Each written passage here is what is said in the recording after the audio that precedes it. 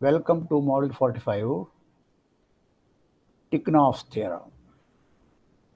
So, Tychonoff's theorem is a landmark result in the development of point set topology.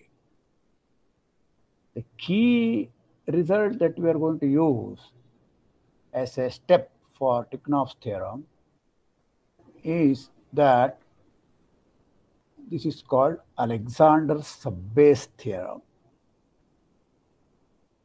Let X be a topological space and fix a subbase S for its topology. Then X is compact if and only if every cover of X by subfamily of S admits a finite subcover for X. We have seen that if X has a subbase such that open covers from this subbase, from this base, they admit a finite subcover, then X is compact. That much we have seen already. But Alexander's subbase theorem goes one step ahead. It says instead of base, you can just use a subbase. The proof of Alexander's subbase theorem itself is not very straightforward. So we shall postpone the proof of this one, but use this one to prove Tychonoff's theorem. Okay. So once again, I repeat that Alexander's subbase theorem essentially cuts down the verification of compactness of a space from arbitrary open covers to open covers coming from a single subbase. So that is the whole idea. Tychonoff's theorem can be stated as follows. Start with a family of topological spaces, each of them non-empty. Then the product space Xi is compact if and only if each X little I is compact. Okay. What we have seen is that if the product space is compact, each factor space is compact. Of course, for this you have to use that Xi's are non-empty. Therefore, the projection maps are surjective. A surjective continuous function takes compact sets to compact sets. That is a very easy theorem that you have proved. Using that, it will follow that if product space is compact, then each Xi is compact. Now we have to prove the converse. Assume that each Xi is compact. Let S be the standard subbase for product topology which we have been using, namely consisting of all Pi inverse of Ui for all open sets Ui inside Xi and for all I inside I. By Alexander's subbase theorem, if we show that an open cover from S, members of S, that admits a finite subcover, that's enough. Okay. Any arbitrary open cover but members are from S, if that admits a finite subcover, then X will be compact. So that's what we want to show now, that starting with an arbitrary open cover with members of S, we will show that there is a finite subcover. So for each I in I, put Ui equal to those Ui inside Xi such that this Pi inverse of Ui is in S prime. This S prime is the subcover that we have chosen. It's a cover that we have chosen. Members of S prime cover X. From this we want to extract the finite subcover. So first I define UI. This is a subfamily. This is a subfamily members of open subsets in Xi. Those UIs in Xi such that Pi inverse of UI is contained inside this S prime. Then each member of UI, by the very definition, is open in Xi. Okay, we claim that for at least one I, UI is a cover for Xi. Okay, we are not claiming that all the UIs will cover corresponding Xi here. At least for one of the indices, this must happen, is what we want to say. If not, what happens? There exists some Xi, little xi, belonging to capital Xi minus the union of all the UIs in UI, because this is not a cover. For every I, this will happen. Okay, so pick up one point Xi in the complement of this. So this gives you one element X belonging to X capital I, okay, to be such that pi I of X equal to Xi. Now, X is in some member of F, say, because this is this S prime here, okay. Say X belongs to pi j inverse of Uj for some pi j inverse Uj belonging to some S prime. That's what, for some j. This means that if X belongs to this one, means its jth projection is X little j, which we have chosen, must be inside Uj, and with Uj belonging to some curly Uj. That will be a contradiction, because we have chosen this one to be such that they are in the complement of all this. Okay. So therefore, one of the UIs will cover the whole of Xi. Say U1, just for definiteness sake, U1 is a cover for X1. Since X1 is compact, this gives you a finite subcover, which you will call it a U11, U1n. Okay. It follows that pi P1 inverse of U1j's, you take P1 inverse of these things, will form a finite subcover for X sub I from S prime. They are members of S prime, that's how we have chosen. But this is now cover because X1 is the union of all these things. So P1 inverse of all these things will be the whole inverse of cover for Xi. And these are members of this one. So that completes the proof. Okay? That completes the proof of Tychonoff's theorem. There are several proofs of this important theorem. Indeed, it is a fashion with every aspiring topologist to give his own proof of Tychonoff's theorem. Never mind that only a few of them may succeed. Nevertheless, there are quite a few proofs of this theorem. Okay. Now let me give you an example here, namely our favorite example R with semi-interval topology, lower limit topology, or Surgeon-Frey topology, and so on. There are various things. This we have seen earlier several times. Okay. This space is a Lindelof space. Okay. So let G be a family of semi-open intervals which cover R.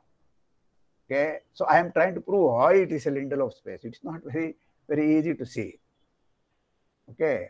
It is enough to show that this admits a countable subcover. Okay. So I am using that this S is actually a base here, open subsets of the form A comma B, A closed and a B open. That is the definition of this topology L. Okay. Take a cover by these open sets There is no need to take unions of these things and so on. This is the base, so you can take this one and then show that this is a countable subcover. Okay. So what do? We will use the property of R in the usual topology and then compare it with this one. So put U equal to union of open intervals AB, where this A comma B, A close, these are members of this G. Okay. So we started with G, a family of semi-open intervals which covers R. Now you drop out the first point here in each interval, okay, and take only open interval AB. Then this union will be clear in an open subset of the usual topology in R. But now the usual topology is second countable. Therefore, it follows that there exists a countable subfamily A and B n contained inside G such that this U is union of countable many open sets. So what I am using is every open subset of a second countable space is second countable, therefore it's Lindelof. Okay. If I just use directly RU is Lindelof, I don't know how to conclude this one is Lindelof because it's an open subset, not a closed subset. Okay, but if you say second countable, then every subspace is second countable and second countable spaces are Lindelof. So you get a countable subcover for this subspace U, which is an open subset.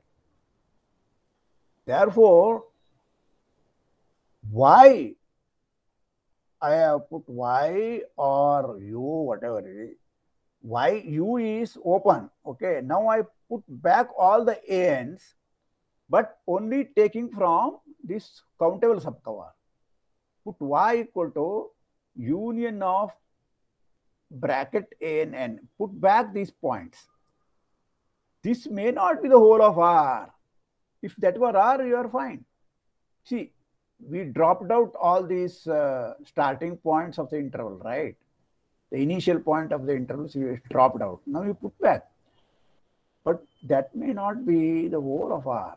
However, it is not difficult to see that whatever is left out, namely put F equal to R minus Y. What are they? They are all the starting points of intervals A comma B coming from G. Some of them are already here in this countable family. Some of them are left out. That space F equal to R minus Y is definitely a closed subspace. It is a discrete set. No open interval will be contained inside that one. The open parts have been taken care by this A and Bn, open A and Bn. So that's easy to see that. And hence it follows that F is countable. Once F is countable, you pick up open subsets which cover F. Okay, for each one of them, one open subset from G. Along with that, you put all these A and Bn's also, which you have got already. Together you get a countable family that will cover the whole of R. Okay, so that shows that the semi-open interval topology is Lindelof. But now I am going to show that the product is not Lindelof. See, that was my idea. To show that, we showed products, even infinite products and so on of compact species compact, right? And we are all the time telling that Lindelof property T keeps tagging on. So this is one phrase where it does not. Even product of two of them need not be Lindelof. Okay. So take X equal to RS cross RS or L. I should take, this should be taken L because I have used this notation L here. Okay. So look at that, is not Lindelof.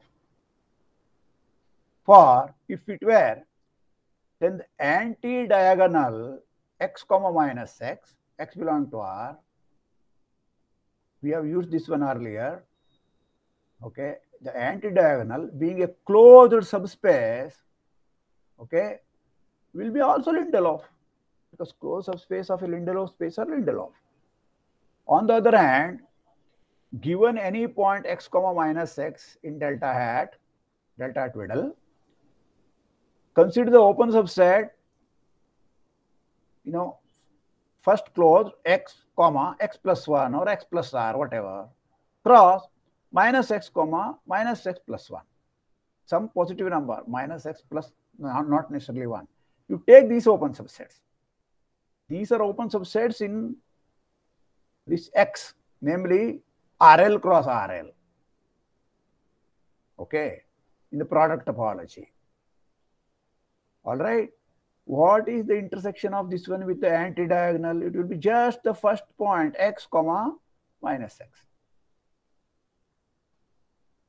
Okay. So intersection with the subspace delta twiddle is just the singleton. That means all the singletons are open in delta twiddle in the subspace topology. It just means that delta twiddle is a discrete space. However, its cardinality is the cardinality of R. It's uncountable. Okay, for each x inside R, there is x comma minus x. So an uncountable discrete space cannot be Lindelof. Okay. So product is not Lindelof, even product of two of them. So this is the picture I have taken. This is the anti-diagonal x comma minus x in R cross R. Open subsets of this product space are of this nature: x comma minus x plus s. Okay, this is x comma minus x, x plus r comma minus x, and then these the dot dot dot. These parts are not there in the open part, but these two lines are there. Intersection of that one with the anti-diagonal is just this point. Okay, so that is a picture for showing that the anti-diagonal is what? Is a discrete subspace. So we have given an example of Lindelof. So we have shown that product is compact if each is compact, but the Lindelof property is not even finite productive. Okay. Coming back to this Alexander subbase theorem, let us get a little bit familiar with one of the central results in the set theory, which is very useful, especially in topology and algebra. Of course, we are going to employ this immediately in the proof of Alexander subbase theorem. Okay. So a little more point set topology here today, and then we will wind up today. Tomorrow, we will again proceed with Alexander subbase theorem. So this is about partial orders and so on. So start with a set which is partially ordered, preferably non-empty. Okay, don't take empty set. And by a maximal element in X, we mean X belonging to X such that X is less than or equal to Y for some Y will imply X is equal to Y. So there is nothing sitting over X. So that's the meaning of maximal element. All right. Note that there may not be any maximal element inside X. Like if you take R with the usual order, it has no maximal element. That means it is not bounded, right? So there is no maximal element. Also, there can be more than one maximal element. Okay. So you can think about, if you take some subsets of any set, then put an inclusion map. It can have bigger, one bigger here, one bigger here. Those two are not comparable and so on. There are lots of such examples. All right. So maximal elements may exist and also there may be plenty of them also. Either of them can. Now there is another simple definition. By a chain in a partially ordered set, we mean a subset of the form whenever x and y are inside this subset, either x must be less than or equal to y or y must be less than or equal to x. Okay. Of course, if both of them happen, that's also allowed, but then x will be equal to y. That's by definition. In other words, y is a chain if and only if under the restricted order it becomes a totally ordered set. That is another name for it. Totally ordered set always has this property. Okay. A totally ordered subset of a partially ordered set will be called a chain. So we have just introduced another word here, which is popular in the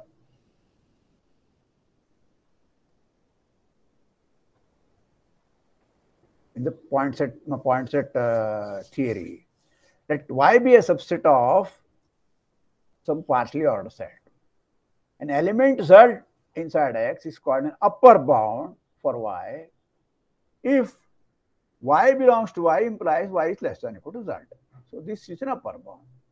So all these things are very, very straightforward definitions. But these definitions are now made in arbitrary partially ordered set. That's what you have to be careful. Not inside R or Q or integers and so on. Okay. They will, of course, apply to R, Q, all those things also. But this is a general partially ordered set. All right. Now here is what is called as John's lemma, which is almost like one of the axioms of point set theory, set theory as such, equivalent to axioms of choice. John's lemma says that start with any non-empty partially ordered set. Suppose every chain in this X has an upper bound, then X has at least one maximal element. It does not say anything about uniqueness, of course. There may be plenty of them. It just assures you there is a maximal element. Okay, so there is John's lemma. All right. So next time we shall use this one very effectively to prove Alexander's subbase theorem. Thank you.